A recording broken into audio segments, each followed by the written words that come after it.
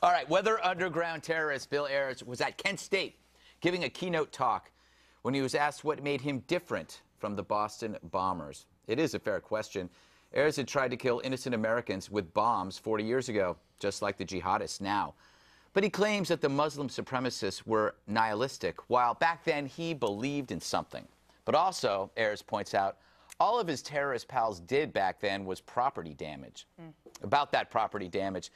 See, during the Kent State talk, Ayers left out how he lost 3 of his pals. Bombs they were making actually blew their heads off. Yeah, property damage. Those bombs were intended for a dance at the Fort Dix Army Base in New Jersey. Terrible. So the right people died that day, thank God.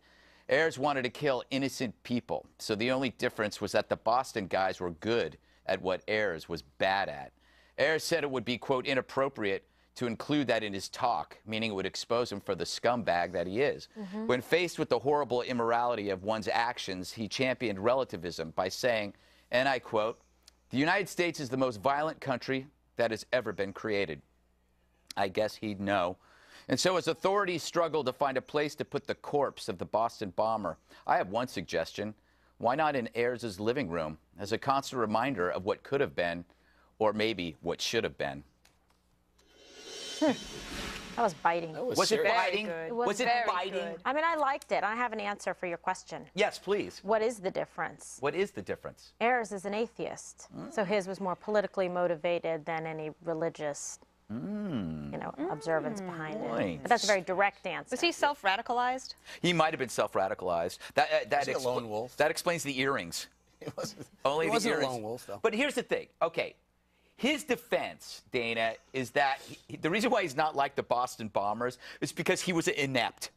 Right. You know, what we did is property damage, which is a lie. I don't understand. How can you say that about someone that you were making bombs with? Yes. That they were just property damage. His girlfriend died. They found their heads in the street. It's amazing that you could have somebody like the guys that helped the friends that helped the Boston bombers. Yeah. You know, 25 years from now, they could be walking around teaching at universities and getting really big speaking fees to say, oh, well, you know, it was just property damage. Yeah. But I don't understand. Well, why do we put up with this? Yeah.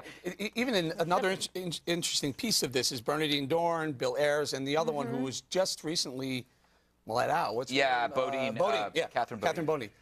They either go away for a while and they come back and they're embraced by the academia, the very, very liberal upper echelons of academia, not only, but also Ayers and Bernadine Dorn went away for a while. They went in hiding for a while. They come back and they pay a fine. Yeah. They even do the rest of the time they were supposed to do. They pay a fine and they're let free, and then they're now they're heroes in the liberal speaking circuit.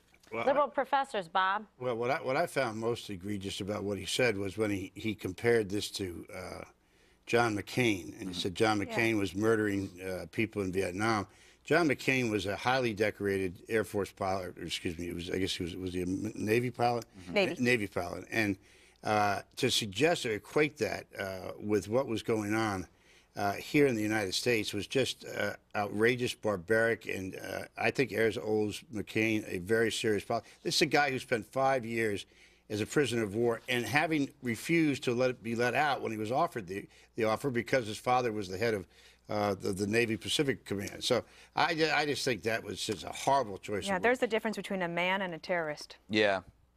Dumb question. Why would Kent State embrace Ayers? Number one, they had a film that they released on the 40-year anniversary of the Kent State tragedy, but then they embrace a speaker like Bill Ayers. I mean, well, I understand activism, but there's terrible murder time in activism too, as well. You have to Ben. You were a very young child back then. You had to be understand how outrageous the government's and the military's reaction was to that protest at Kent State, where they indiscriminately fired guns I'm not at defending students. anything that happened. And there were 4 of them killed, and a number of them were injured. There's a difference between activism and blowing people to bits. Yeah, I think that's a bad choice having. Right. Nobody went to jail, and they should have out of the National Guard group. There were also 2 armored guards killed when Weather Underground committed a robbery, and a cop so he's killed just conveniently by forgetting that. A nail bomb. I mean, there was a lot of people that were killed. Property damage includes writing on the wall, graffiti. Yeah. Lives were lost because of their actions, and he gets away with saying at Kent State property damage. Yeah. 4 should still dead be in jail. students, It was and terrible. nobody went to jail. It was terrible. Nobody. It was bad. No, there's no one's I guess- defending Kent State tragedy. I'm simply saying there's a difference between activism. Yeah, Eric is and- saying that it besmirched and Kent jihadism. State. It besmirched Kent State, which they were having a symbolic anniversary. They besmirched it by having this dirtbag there to Bad talk. And it choice. equates something that was horrible happened with something done by a horrible person. where- Why would you invite a terrorist to that? Where were the dirtbag guys who shot these 4 kids? I don't know. That's not the question we're asking. We're asking why was this Ayers loser there? invited to speak there? Can I just throw up one little thing from the LA Times before I go? This is a quote from the LA Times about the Tamerlane's body, what should be done with it.